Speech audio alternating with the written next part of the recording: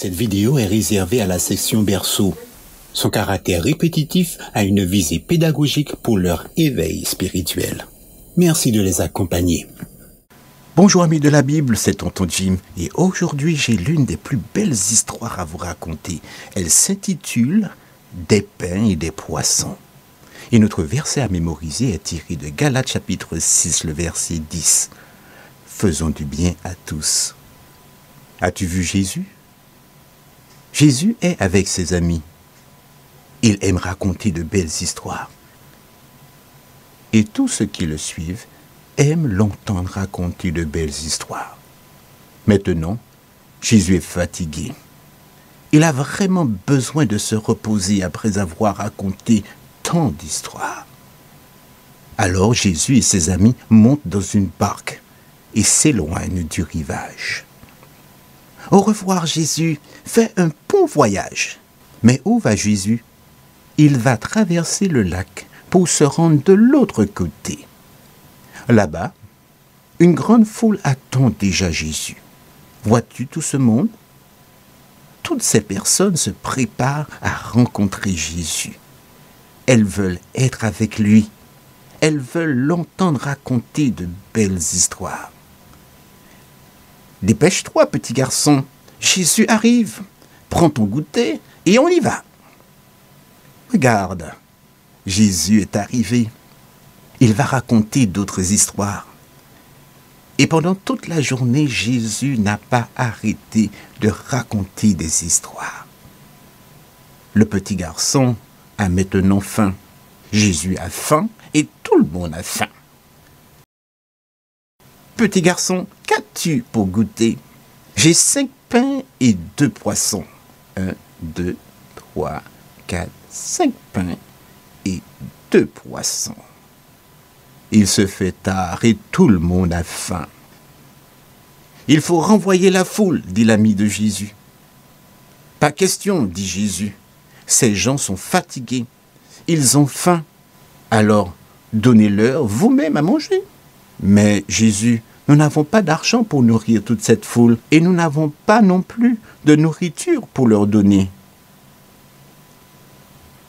Voilà, dit le petit garçon, prenez ma nourriture. Très bien, mon petit, dit Jésus. Merci de partager cette nourriture avec nous. C'est très généreux de ta part. Alors Jésus prit la nourriture et pria. Tendre Père, merci pour cette nourriture. Merci pour ce généreux petit garçon. Et Jésus prit les pains et les poissons et les partagea. Plus il partageait, plus il y avait des pains et des poissons. Il y avait une grande quantité de pains et de poissons pour tout le monde. C'est le moment de la grande distribution.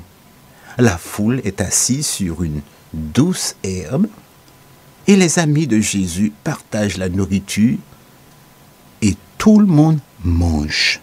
Miam, miam, miam, miam. Que c'est bon! Il y a de quoi se régaler.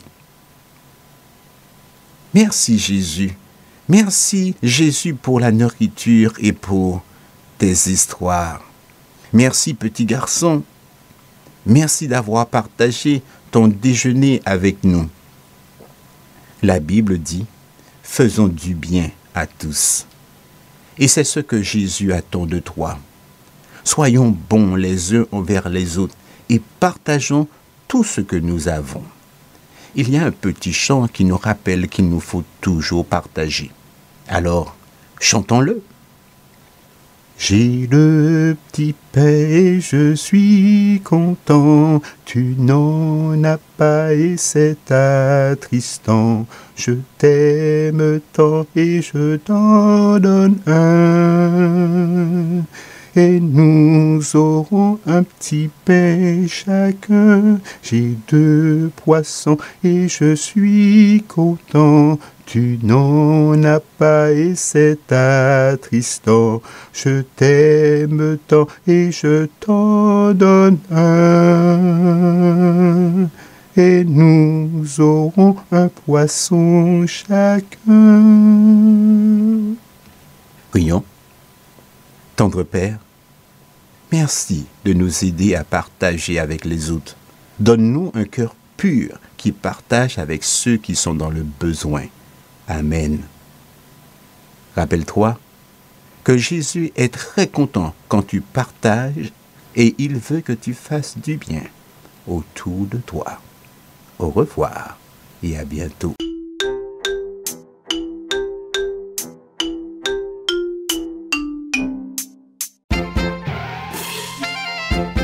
Bonjour les enfants, c'est Lorena qui vous parle et aujourd'hui je vous amène une belle histoire qui s'appelle « Un petit garçon partage ». Le verset mémorisé nous dit « N'oubliez pas de partager ». Hébreux 13, 16. Le message aujourd'hui nous dit que les amis aiment partager. As-tu déjà été loin de chez toi sans rien à manger? Un jour, plusieurs personnes se trouvèrent loin de chez elles à l'heure du repas. Seulement un petit garçon avait apporté son casse-croûte. Mais Jésus avait une surprise pour tous à l'heure du repas. Le soleil scintillait sur l'eau alors qu'un petit garçon marchait près du lac. Il n'était pas seul. Beaucoup de personnes venaient de loin et se rassemblaient sur le coteau pour voir Jésus. Ils venaient pour l'entendre raconter des histoires. Des personnes malades voulaient que Jésus les guérisse. Le petit garçon se frayait un chemin jusqu'à l'avant de la foule. Il écouta Jésus qui commençait à parler de l'amour de Dieu. Il vit Jésus guérir les gens malades. C'était tellement passionnant que la journée passa très rapidement. Le petit garçon n'avait même pas pensé à manger. Sa mère lui avait préparé une casse-croûte composée de 5 petits pains d'orge et de 2 petits poissons. Mais il n'avait pas encore touché. C'était presque l'heure du souper. Le petit garçon entendit les amis de Jésus lui dire « Ne crois-tu pas qu'il serait temps que les gens retournent chez eux maintenant ? Il est tard, et ils ont faim. » Le petit garçon vit Jésus qui regardait tous ces gens. Jésus ne voulait pas qu'ils retournent chez eux l'estomac vide. Il dit quelque chose d'étrange à ses disciples. « Donnez-leur vous-même à manger. » Le petit garçon semblait surpris et heureux. Jésus allait les nourrir. Les disciples avaient l'air confus. Il y avait tant de monde. Il faudrait des quantités énormes de nourriture pour les nourrir tous. Ils se demandaient ce que Jésus voulait dire. L'un des disciples, André, sourit au petit garçon et lui demanda « Qu'as-tu dans ton panier ? » « C'est le casse-croûte que ma mère m'a préparé. 5 petits pains d'orge et 2 petits poissons. Ce n'est pas beaucoup, mais Jésus peut le prendre. » Alors le petit garçon entendit Jésus demander à ses disciples « Quelle quantité de nourriture avez-vous » André secoua la tête. « Nous n'en avons pas. Mais un petit garçon a un petit casse-croûte qu'il est prêt à partager. Il a 5 petits pains d'orge et 2 poissons. Mais cela ne suffit pas pour nourrir tous ces gens. » Jésus sourit au garçon. « Merci de partager ton casse-croûte. » Le petit garçon lui sourit à son tour. Jésus dit à ses disciples « Faites asseoir les gens. » Tout le monde pouvait voir Jésus. Tous se demandaient ce qu'il allait faire avec le casse-croûte de petit garçon. Le petit garçon regardait attentivement. Premièrement, Jésus pria pour la bénédiction du casse-croûte. Il commença ensuite à donner des morceaux de pain d'orge et du poisson aux disciples pour qu'ils les distribuent au peuple. Des plus en plus de pains et des poissons étaient retirés du panier du petit garçon. Des plus en plus de personnes mangeaient. Mais il y avait toujours plus de pain d'orge et de poissons. Le petit garçon ne pouvait en croire ses yeux. Il fallut du temps pour nourrir tous les gens. 5000 hommes, sans compter les femmes et les enfants. Tous mangèrent à leur faim. Lorsqu'ils eurent terminé, Jésus dit « Ramassez maintenant la nourriture qui reste. » Le petit garçon observait les disciples alors qu'ils ramassaient 12 paniers de nourriture. C'était beaucoup plus que ce qu'il avait apporté avec lui. Quel miracle il aurait à raconter lorsqu'il rentrait à la maison. Ce n'était que le petit casse-croûte d'un petit garçon. Mais ce petit garçon était prêt à le partager. Et Jésus fut capable de nourrir tous ces gens avec ces petits casse-croûtes parce qu'il les aimait. Jésus fait que chacun ait assez à manger. Peut-être ta famille peut-elle partager de la nourriture avec une famille qui en manque. Même si tu es petit, tout comme le petit garçon de notre histoire, tu peux aussi partager avec les gens autour de toi. Tu peux être l'aide de Jésus.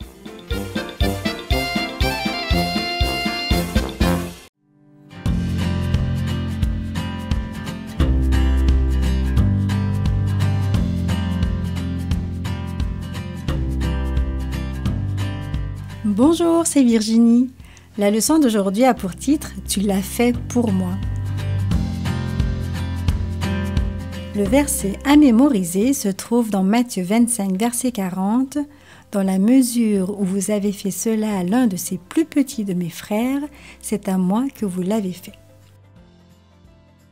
Papa sortit la tondeuse du garage et la plaça dans la camionnette. « Va chercher le râteau et le balai, dit-il à Paul. « Qu'est-ce qui se passe ?» demanda Paul. « Pourquoi emportes-tu la tondeuse ?»« Je viens d'apprendre que Monsieur Blott part à l'hôpital pour une opération, dit papa. Nous allons aller tondre sa pelouse. Ce sera une chose de moins à faire pour Madame Blott pendant que son mari guérit. » Jésus s'assit sur le doux gazon vert couvrant la colline. La brise soufflait doucement dans ses cheveux et il sourit quand un papillon, dansant dans les airs, vint presque frapper son genou, puis s'éloigna. Les disciples s'installèrent confortablement sur l'herbe.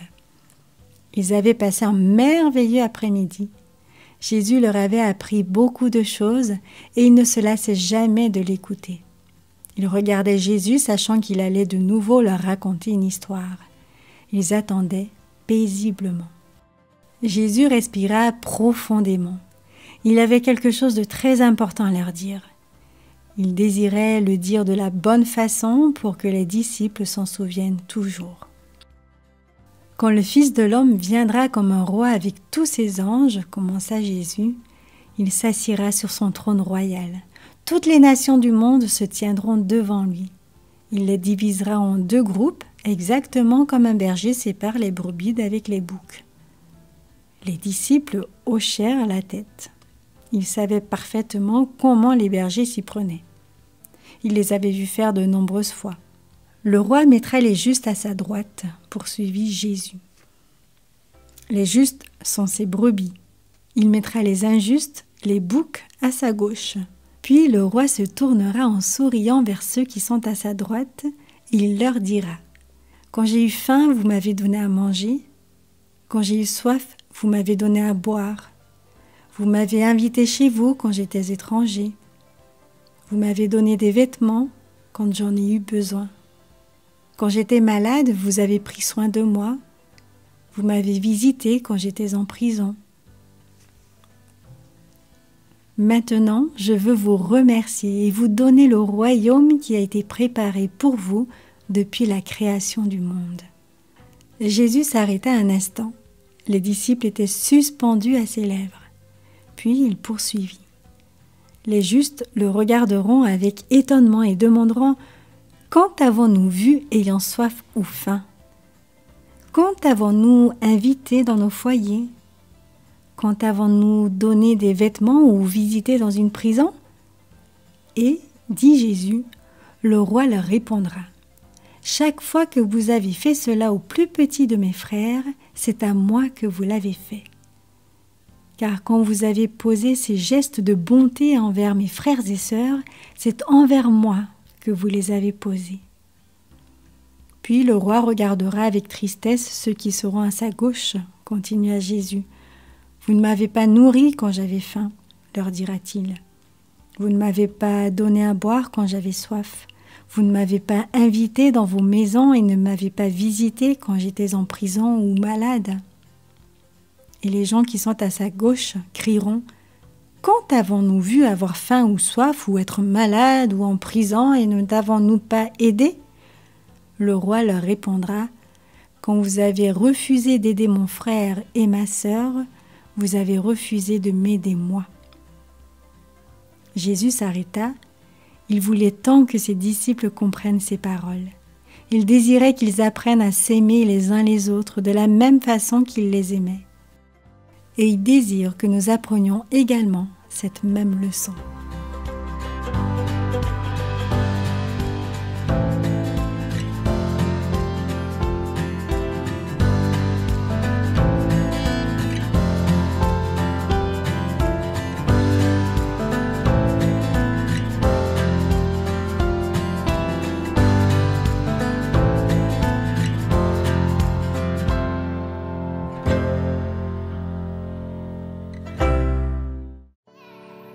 Coucou les amis, je suis heureuse de vous retrouver pour le partage de notre étude qui a pour titre « Un don spécial ». Dieu, sachant que le péché détruit le monde, a confié à son Église le don de prophétie. Ce don pour aider son peuple à se préparer pour son retour. Une personne en particulier a reçu ce don de prophétie. Elle s'appelle Ellen White. Nous allons donc parler d'Hélène avec Abby et Terence qui nous accompagnent aujourd'hui. Bonjour, comment allez-vous? Bonjour Angie, ça va? Bonjour Tati, moi j'ai hâte de découvrir qui est Hélène car l'église adventiste bat beaucoup d'elle. Mais elle a également écrit beaucoup de livres. Dieu lui a donné le don de prophétie. Au début des années 1840, il y avait des gens qui croyaient que Jésus allait venir le 22 octobre 1844. Hélène faisait partie de ce groupe de personnes. Sa déception a été très grande lorsque Jésus n'est pas venu. D'ailleurs, un grand nombre de personnes ont cessé de croire, mais pas Hélène. Elle a étudié la Bible avec d'autres croyants et compris que personne ne pouvait fixer une date pour le retour de Jésus. Hélène, vois-tu, elle n'avait que 17 ans quand Dieu l'a appelée. De plus, parce qu'elle avait été frappée au visage par une pierre quand elle était enfant, sa santé était chancelante. Elle allait rarement à l'école et n'était définitivement pas le genre de personne qu'on pourrait croire apte à annoncer des messages de la part de Dieu. Ok, mais je ne comprends pas pourquoi Dieu doit encore envoyer des messages aux êtres humains. C'est vrai ça, la Bible ne suffit-elle pas? Voyons ce que nous dit la Bible. Apocalypse 12, le verset 17. Et le dragon fut irrité contre la femme, et il s'en alla faire la guerre au reste de sa postérité, à ceux qui gardent les commandements de Dieu et qui ont le témoignage de Jésus. Dans ce verset, voyez-vous, l'apôtre Jean décrit l'Église de Dieu à la fin des temps. Quelles sont, selon vous, les deux caractéristiques de cette Église? Premièrement, il garde les commandements de Dieu. Et deuxièmement, ils retiennent le témoignage de Jésus. Je connais les commandements de Dieu, mais qu'est-ce que le témoignage de Jésus? Nous allons trouver la réponse dans la parole de Dieu.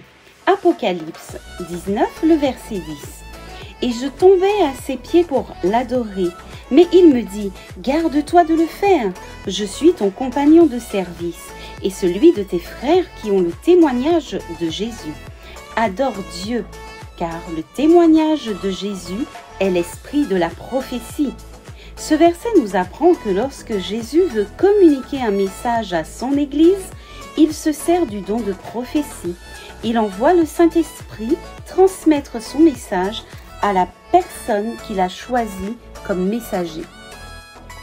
Jésus a dit qu'il y aurait des faux prophètes à la fin des temps. J'ai lu cela dans Matthieu 24, le verset 11 et 24.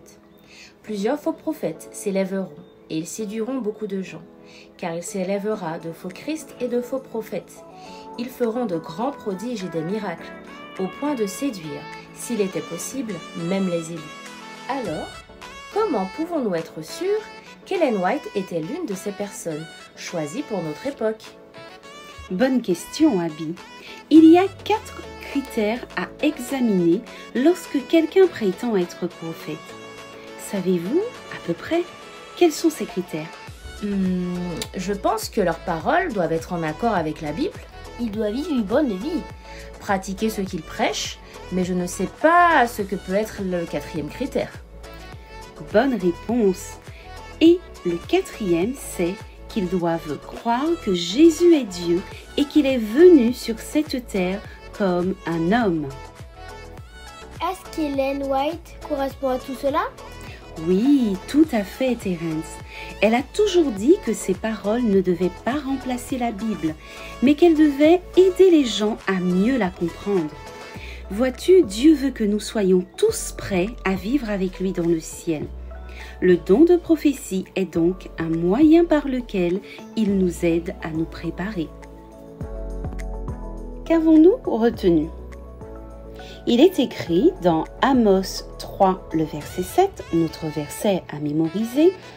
Ainsi, le Seigneur, l'Éternel, ne fait rien sans avoir révélé son secret à ses serviteurs les prophètes. Notre Église est spécialement bénie par l'esprit de prophétie qui est notre don spécial, parce que les enfants de Dieu ont besoin de ces lumières. À travers l'esprit de prophétie, Dieu nous donne des indications précises pour le temps de la fin et il nous aide à affronter les temps difficiles dans lesquels nous vivons. Si tu as encore quelques interrogations concernant ce sujet, n'hésite pas à en parler avec tes parents ou ton moniteur. Voilà, le moment de nous séparer étant arrivé. Nous te souhaitons une bonne étude. Et rendez-vous samedi prochain, à la même heure, Dieu voulant. Bye bye.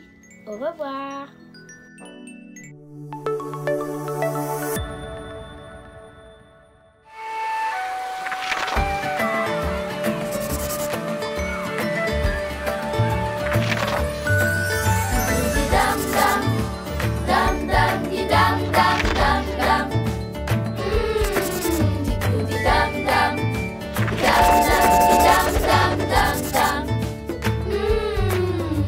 Seigneur, tu me donnes une journée, un temps pour dormir et me réveiller, un temps aussi pour boire et manger, un temps pour me baigner et m'habiller, un temps pour jouer et pour m'amuser, un temps pour apprendre et travailler, un temps pour prier et adorer. Hé Mathéo, tu en fais une tête. Tu n'as même pas touché à ton gâteau et aux prunes d'Espagne que tu aimes tant. Que se passe-t-il, mon chéri? Je suis triste et je suis fâchée. Il s'est passé un truc en cours aujourd'hui et ça n'était pas juste.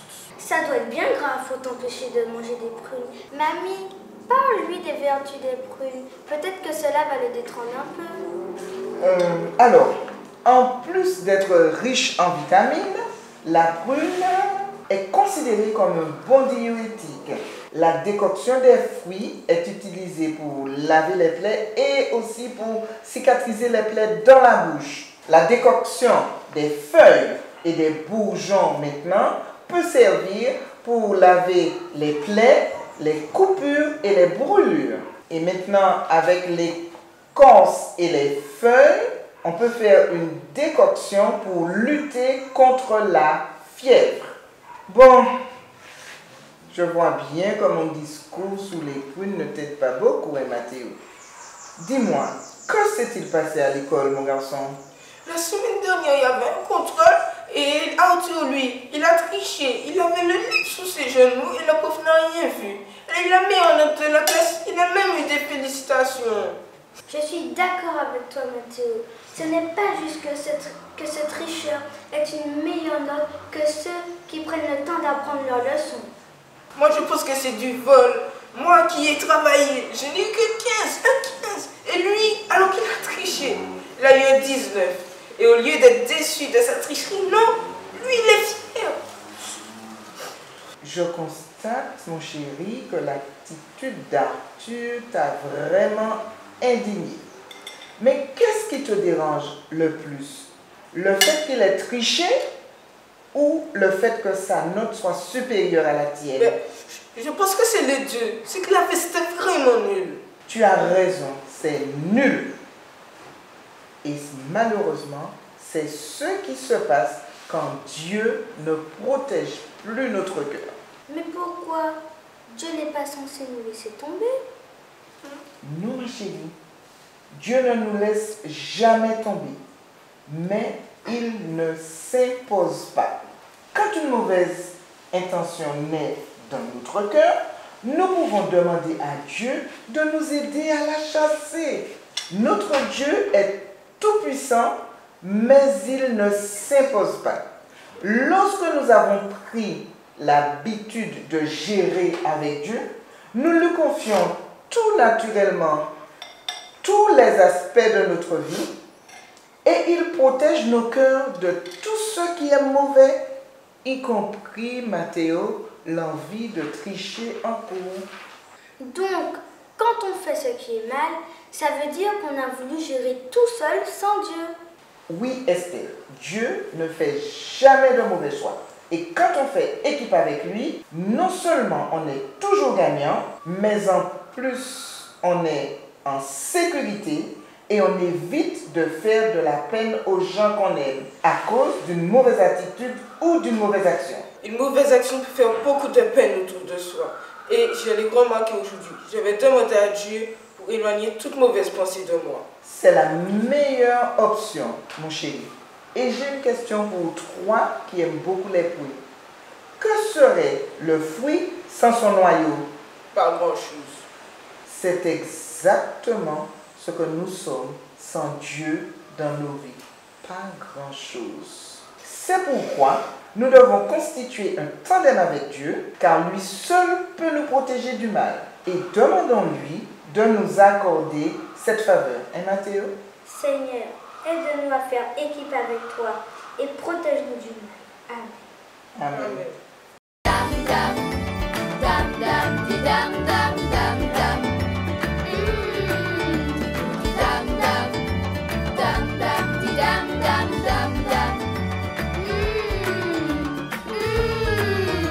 Seigneur, tu m'as donné tant de choses, le ciel, la terre avec la nature grandiose.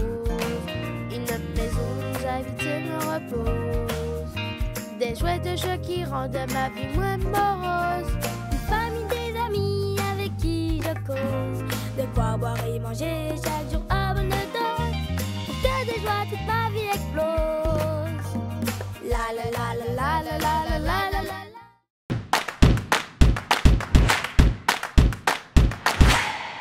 Salut les amis, si vous aimez nos vidéos, abonnez-vous et n'oubliez pas le petit